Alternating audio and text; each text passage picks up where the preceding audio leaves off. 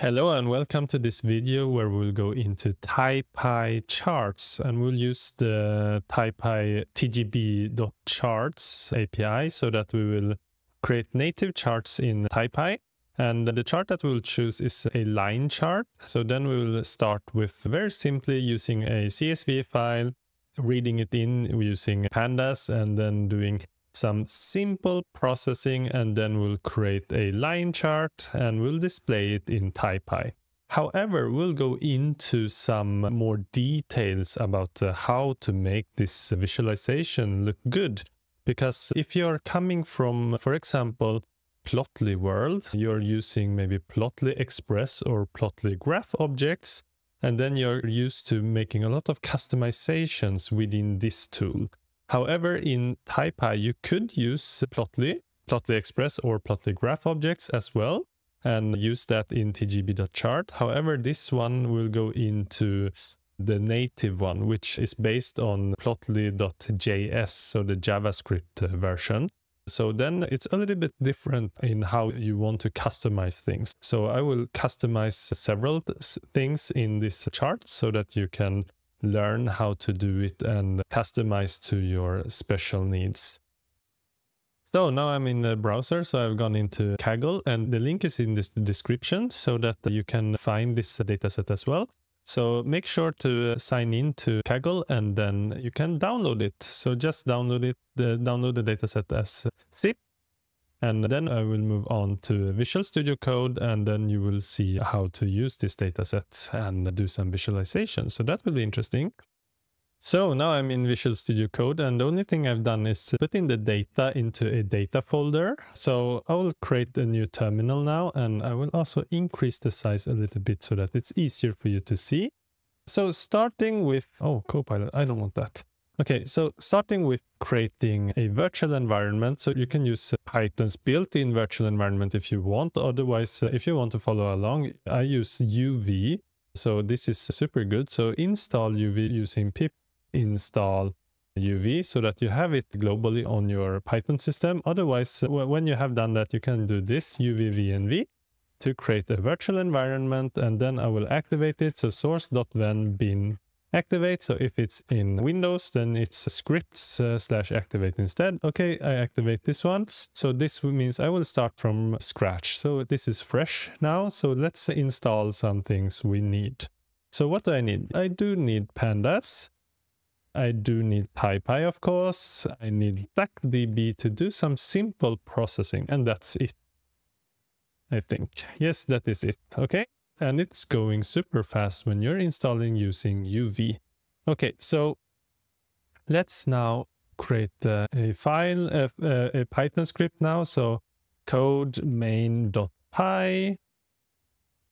So I save this one and you can see it here. So let's start with reading in the data. So import pandas SPD.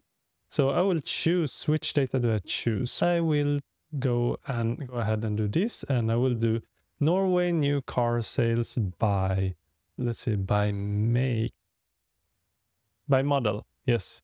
Okay. Norway new car sales by model. This is one I will use. So you can see there's a lot of years, there's months, that is this one, and then there's make, and here are the different model makes, and here are the different models and quantity, etc. What you can do is that if you're working with CSV files, it's very good if you with an extension. You call it, it's called Excel preview, and data preview Excel viewer, actually, like this. Yeah, exactly. This one, Excel viewer, makes it possible to read the Excel files in a very neat way, and CSV files. So what you do is you right click here and open preview, and you can see it in nicely formatted file. However, what you should know is that CSV file, then we have a comma here. Okay, so let's read this one in. So we have imported pandas, and we also need to have import, or from pathlib import And the reason for this is that we want to make this so that you can run this from wherever. Otherwise, the path is based on where you are in the terminal right now. So I don't want that. I want this to be general. So that's why I use pathlib here. So what we do is that the data directory equals to path.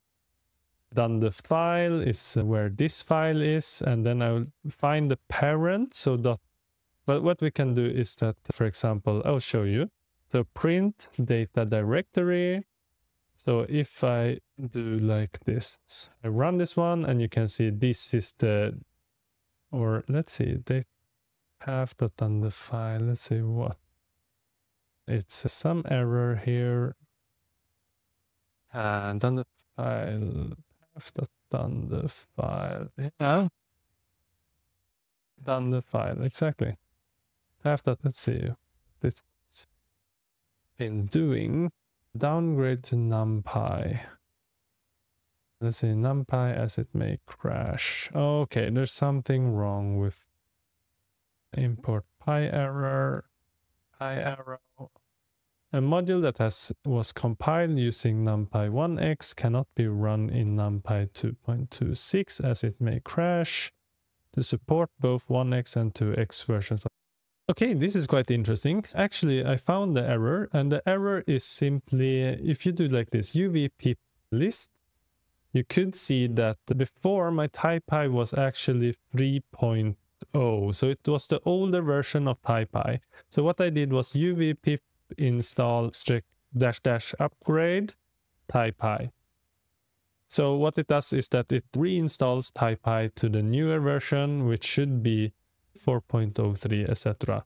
So the strange thing is that it installed the older version. What you need to do is just do --upgrade and you get the new version of Taipy. So then it is compatible with numpy 2. Otherwise it was just compatible with numpy 1, and then it didn't work when we ran this one. Okay, so another thing is that right down here you have .then, so it's important that this one is pointing towards your virtual environment. Otherwise this run button, it won't work with the things that you have installed. Okay, this was some basics Python. So if I run this one, you can see this is my path here. So you can see it's line chart / main.py. Perfect. And then .parent.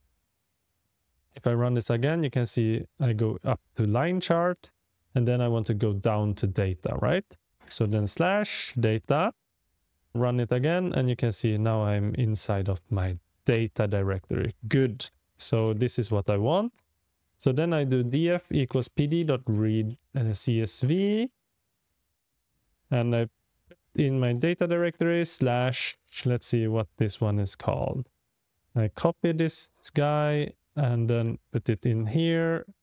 So if I run my print df, you can see that there's some error because UTF-8 codec can't decode. Okay, what you do is here encoding equals to Latin -1, and you rerun this one and it will work. Perfect. So now you get this data frame here.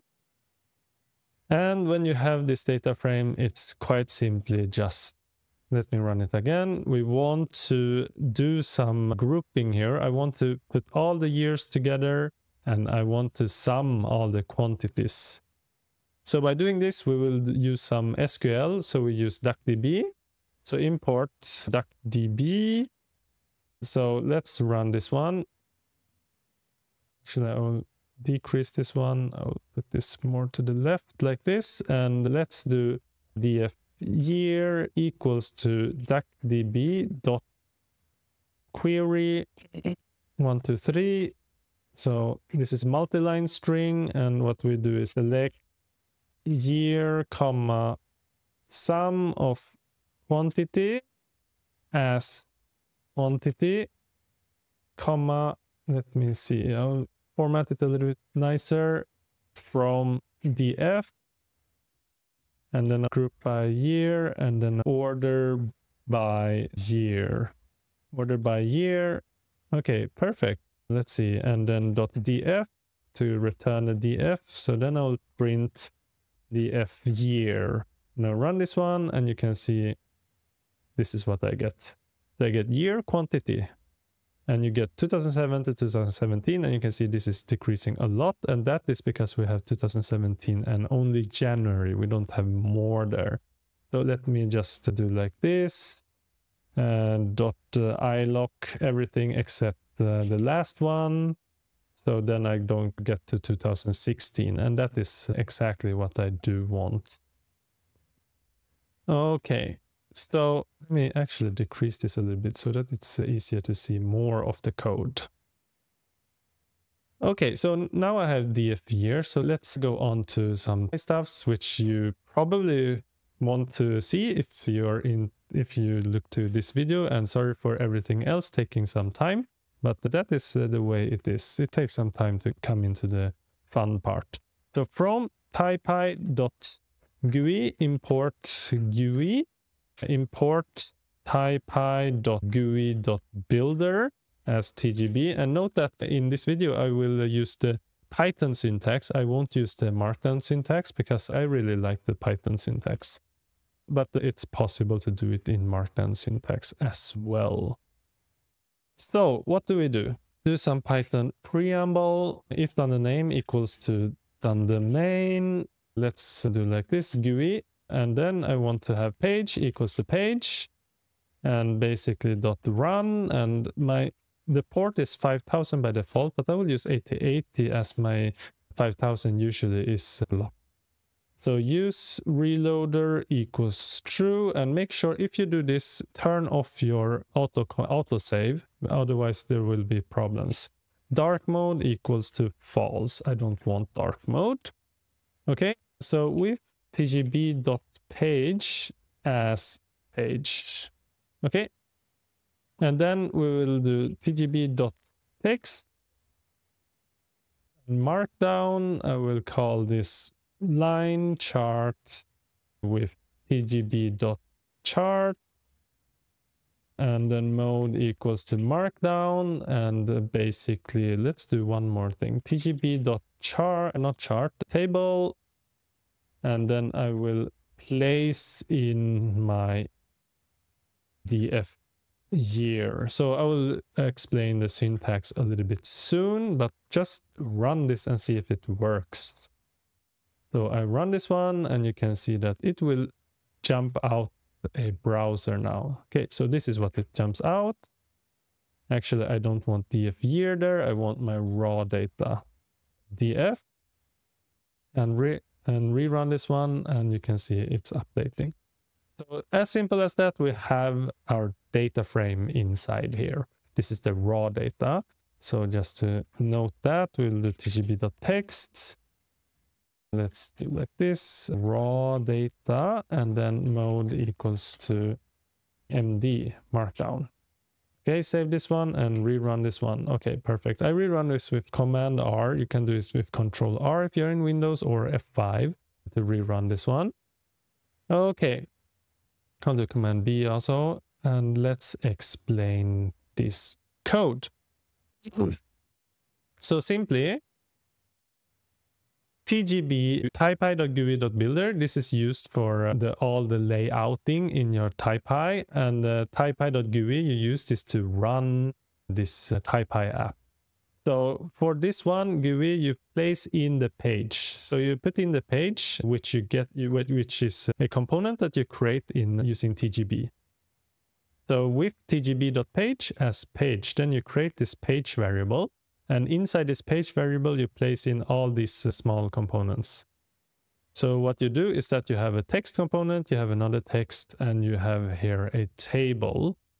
And here in the GUI, you do the run, you open it up in 8080. So this is localhost 8080. And then you use reloader equals true, means that when I save this one, I can reload the page and I don't need to restart it. And that's why it's important to not have autosave on, because if you have autosave on, then whatever you type, it will save, and then this one will break, basically.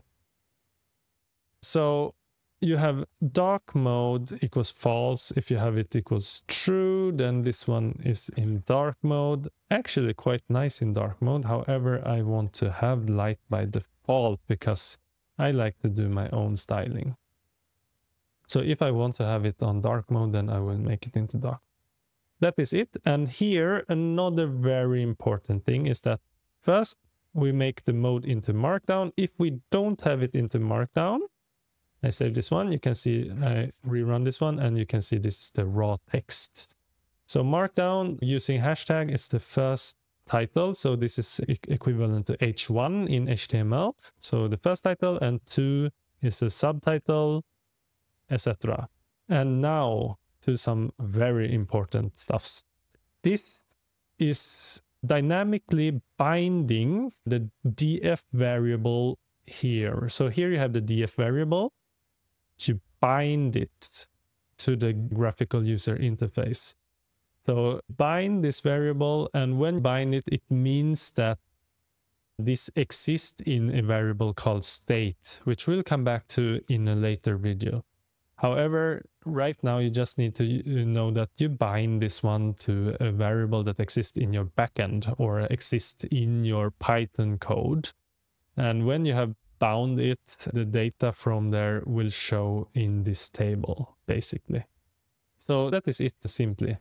Okay, what else can we do? Let's create some chart. We have table there, we have text for raw text. Okay, so tgb.text tag hashtag line chart. Let's see, mode equals to markdown. Save this one, and you can see here is the text. And let's see, tgb.chart. And what you can see, it needs some data, and the data I will put in is basically df year, right? So I put it in as a dynamical variable. So I bind this to df year, and then we choose the x as year, and we choose y as, let's say, quantity. Actually, it has to be spelled exactly here so that the case sensitive here. Okay, and rerun this one, and you can see, this is my chart. Perfect. So as simple as that, we have a line chart and we have a data frame here, a table. So this line chart, this is the basic line chart in Taipy. So I will actually break this into 2 videos. So in this video, we have come so far that we have created this chart. And in the next video, we will actually go into styling it and making the layout a little bit better. So as you have seen in this video, we have created a line chart, putting in some data, read the data. We have done some basic setup. We've gone into some error actually with Taipy, installing 3.0 so that it didn't work with NumPy. So that what we needed to do is to upgrade it, and we did it in our UV virtual environment. And in the next video, we will go more into styling our chart. Now we have just a basic chart, which looks quite nice. And as you saw in the code, it's very simple to create this chart, but we do want to style it and make it more customized into what we want. And what I want is following the principle of data storytelling. So that you will be seeing in the next video, and also we'll do some more basic layout in the next video. So see you there. Bye.